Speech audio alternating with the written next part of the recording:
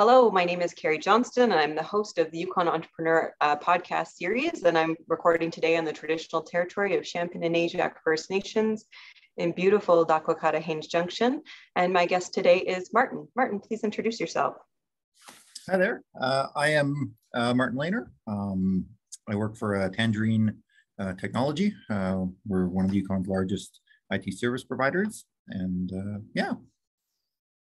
And Martin, how long has Tangerine been operating for? We've been around since 2010, so I guess we're going into our 13th year now. So quite a while here in the Yukon. Mm-hmm. And do you have multiple locations in Canada or Yukon? We do, yes. So we're based out of Whitehorse. So we service the entire Yukon, and then we also have an office on Vancouver Island. And so your customers basically Yukon and then also into British Columbia there then? Yep, you bet. And what are you learning about your customers during the pandemic? The need to be able to work remotely, to be flexible. That's kind of the biggest thing. Nothing, I wouldn't see anything other than that has really changed. I mean, we're really engaged with all of our clients. So, I mean, you know, they're used to us, we're used to them. Just being able to adjust on short notice to things like work from home or being able to work remotely, or you know, how do we get somebody access to something who's all of a sudden had to isolate, you know, unexpectedly or anything like that. That's kind of the biggest thing. Well, and of course, we're recording this now in our Omicron surge, and we're all into that, you know, recommendations to work from home again, and many Yukoners isolating because of exposure or COVID-19 and their family or themselves. So Martin, what was your first memory of the pandemic? Like when did you realize this was going to be a thing? Early on, so in early 2020, we decided to open an office in the Nanaimo area. So we had just opened an office in February, and I remember being down there in February, and we just started hearing about this out of Asia. It wasn't a big deal quite yet, but you know, you roll into March, and basically the world stopped turning at that point. So I was down there at that time, and there was certainly lots of questions on, can I fly home? Can I go back and forth? How is this going to work? So that's kind of my first memory, is kind of that wondering how travel is going to work going forward. And which of the public health measures have you found the most challenging for your business? I mean, I think in our last interview, because this is our second interview, you talked about the travel restrictions being a real challenge, because I think you were doing some work in Alberta at that time as well. So has that still a challenge for you? Are there others that have been complicated? I'd say the travel's a less of a challenge now at this point. I mean, certainly with vaccines, now you have to be vaccinated to fly, which is fine. I don't have an issue with that. So that's actually gotten a lot easier. Yeah, I would say the biggest challenge isn't a restriction or a measure per se. It's the communication of those measures and how they're implemented. I mean, we just saw new measures that were announced on a Friday at 7 p.m. I mean, I'm not sure why that was a good time to release them. And of course, nobody was around over the weekend to ask any questions or clarify anything, because there's a lot of clarifications that were needed, because again, the communication wasn't clear. So, you know, come Monday morning, there's lots of questions. That's what I would say is the most challenging thing. It's not one specific restriction or another. Look, I mean, we have mask wearing. Okay, I mean, nobody in our office really cares. Fine, we can wear masks. Distancing, that kind of stuff, that's fine. Travel in general, like I said, I think we're over that hurdle of kind of the 2020 where, you know, not getting on an airplane was really a thing where you had to really think about it. I think we're past that point. At this point, it's really communication and how these measures are being rolled out. And quite frankly, some inconsistencies and things, right? So yeah, I'd say that's the biggest challenge. All of our businesses have had to adapt to this sort of new normal. And I mean, in many ways, as a tech company, your job is to kind of help a lot of businesses adapt. But, you know, which adaptations in your business are you most proud of, or that you've seen other businesses do even? Most proud, I would say, being able being able to accommodate the needs of any of our clients, right? I mean, so we had needs that were literally from one day to the next on, I need to be able to work remotely with these things. I need, I need this person to be able to access this or whatever it is. And there's lots of challenges in our industry, actually today worse than in 2020, which is logistics and being able to get equipment, supplies, that kind of thing. So far we've been able to make things work regardless of whether we can, we face those logistics issues or not. So I'm definitely proud of our team for being able to do that for people. And I mean, it's a service, right? So we're there to do what our clients need us to do. So as long as we're doing that, I'm happy. Yeah, I think in the last one you were kind of like the great webcam shortage of 2020 was a big challenge. Like, are you seeing supply constraint? Like, oh yeah. Now it's not. Now it's a problem of not. It's just not available. Now it's a problem of logistics. So getting it delivered. I know. Was it last week or week before when it was really cold? Here in Whitehorse, that's kind of when this wave really started. There were numerous days where Canada Post didn't deliver anything because they were below their minimum staffing levels. That's what I was told. And they just had no delivery whatsoever. So they weren't delivering parcels, they weren't delivering mail, nothing. So even though maybe I've ordered something and it's here, it might be in Whitehorse, but it's not in my hands. So when do I get it in my hands? That's a different story. And that's going on not just locally. I mean, that's happening nationally. That's happening in distribution centers. It's happening in the U.S. Then we've also got, on top of that, there is supply chain shortages still where things aren't being manufactured quickly enough in Asia, and it's just it's a huge ripple effect and backlog. So, what have you learned about your business model over the last 2 years? I'm not sure if I'd say learned it, but it was certainly confirmed in that we're very flexible. We can, if we have somebody who needs to work from home or work remotely because kids can't go to daycare, whatever it is, we can do that. We can shift to that pretty quickly. We've always been able to do that. It's never been really something we've had to implement or practice on a larger scale, but being able to do that relatively easily is,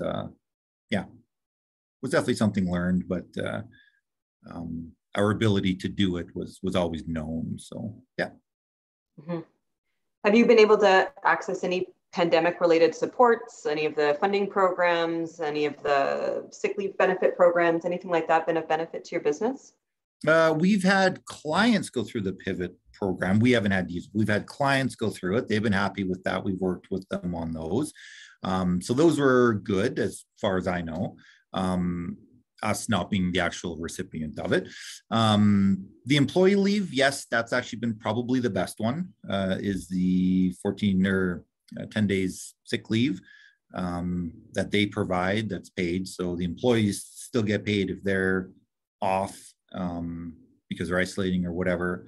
And then we get paid for that time. So that's been a really good one. I think that one's good.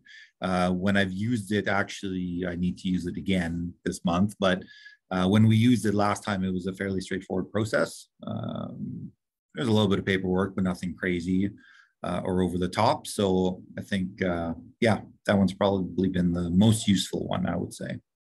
And just before we hit record on this interview, you were mentioning access to rapid antigen tests. And so that would be a program that would be helpful for business. Oh, I guess, yeah, that would be useful. No, I went to Takini Arena when they started handing them out for individuals. And they told me they wouldn't give us any if it was a business, which I don't really understand, but okay. I mean, we work in some very vulnerable areas, so it would be nice to be able to access those tests. But unfortunately, whatever decision maker decided that is, that is and the government of Canada's program that many can apply to in the southern provinces hasn't been available up here yet. Yeah, so access to these rapid tests has certainly been kind of a downside or one of the more disappointing programs that's out. I hope it gets addressed. We'll see. Going forward, how are you thinking about your business differently? Where do you see opportunity on the horizon for Tangerine? I mean, in our business, honestly, not that much has changed in our business, tech-wise specifically. Um, you know, what do I think of differently? I would say there's certainly more understanding from clients on how reliant they are on technology and how it can help in situations where like people can't leave their house, for example. Certainly in that, I mean, otherwise, the industry is growing. We're using more and more tech every single day. So I think that will continue for sure. And just because it's your field, I mean, what are you observing about, in general, Yukon's internet connectivity? Where, like, are there gaps in what we've got? And like, has that presented challenges during the pandemic? I would say yes, or certainly for those outside of Whitehorse, internet speeds, availability, that's of course a concern. Since then, I mean, this was happening before the pandemic, but since the pandemic, we will have some competition. I mean, Starlink is the main internet service provider that will be showing up. I mean, lots of people that we know, including clients of ours, have pre-ordered service from them and are expecting it this year.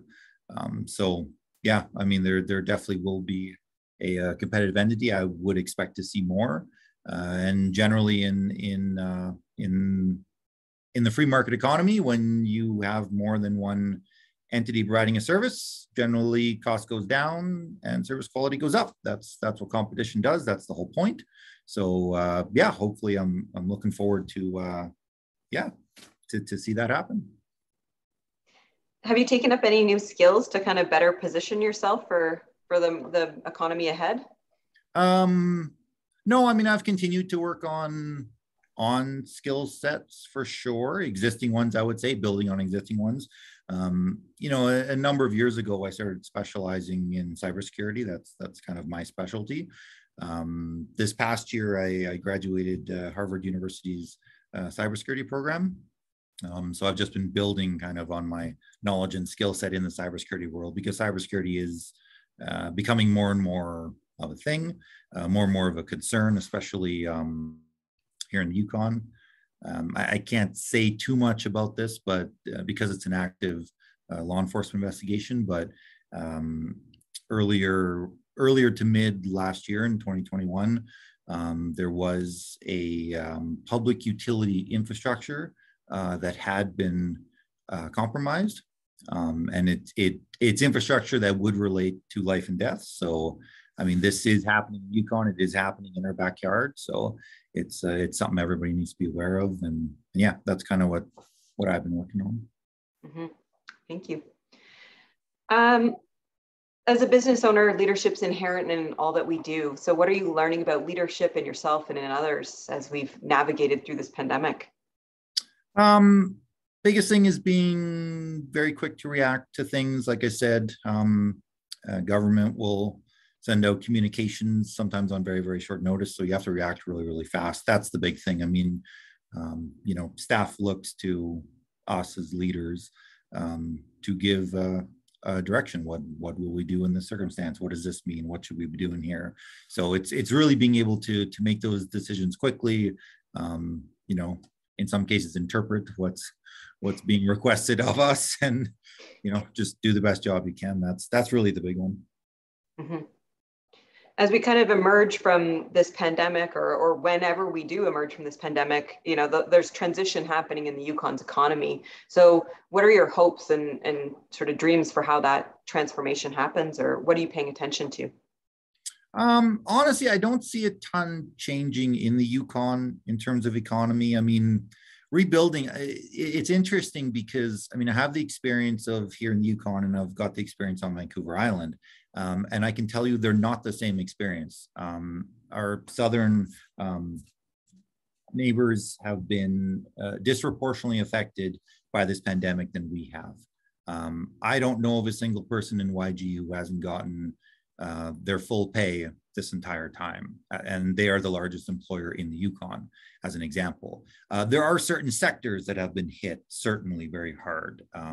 The tourism sector as one example. That's certainly one that's been hit very, very hard.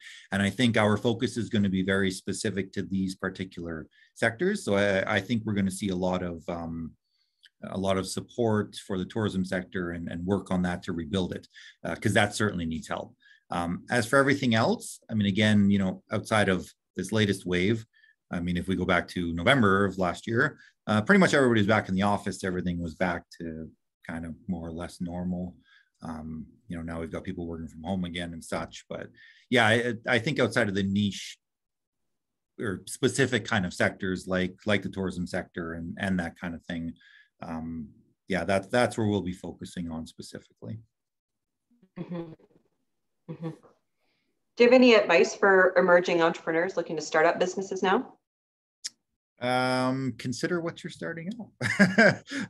If you're thinking of firing up a tourism business, you've really got to think about that, because while tourism certainly was up, later last year, again, we have a new wave of restrictions. So I don't know when that kind of total end game is, where regardless of what happens, we won't have restrictions anymore. I mean, obviously we are reaching that day. I mean, with Omicron, it spreads like a common cold. That's the transmissibility of it. So we're all going to be exposed and we're all going to get it. It's just a matter of time. After that, does that mean that's the end of it? I don't know. Fortunately, none of us have a crystal ball that we can look into and see that. But I would just be careful about what you're thinking of starting. And, is this something that can be materially affected by restrictions? And I would just be careful with that. Mm-hmm. Any aha moments for you during the pandemic, shifts in the way you're thinking about the world? I don't think so specifically, outside of I didn't realize there'd be so many people who are anti-vax, which kind of annoys me, but no, nothing really specific, I would say. I don't think. Not a lot of what's taken place really surprises me. Well, I guess, from a tech perspective, it's been interesting to see in that, with the anti-vax and the impact of, misinformation and spread on the internet and, and like clickbait factories effectively, right? Like it's been sure. interesting to see that. Yeah, definitely. Mm-hmm. Yeah. Wellness practices, what's been keeping you grounded during this pandemic? I just focus on the work we have to do. That's kind of kept us pretty busy. So I just focus on that, and, family, of course, focus on family as well. But we've been pretty lucky in the Yukon. There was a brief period where there was no school, but otherwise, my kid's been in school more or less the entire time. So, it's been pretty steady and regular for him, which is good because that's routine for them, right? Yeah, I would say that. Any closing thoughts before we end today's interview? I didn't think we'd still be here in 2022 when we had our first one. I thought the rollout of vaccines would end this a lot faster, but well, anyways, we're here. It's, we've got a different set of challenges now, and I'm sure there'll be another set next year, So, well, we just have to roll with it and deal with it as it comes. Mm-hmm. Thanks so much for your time today, Martin. No problem. Thanks.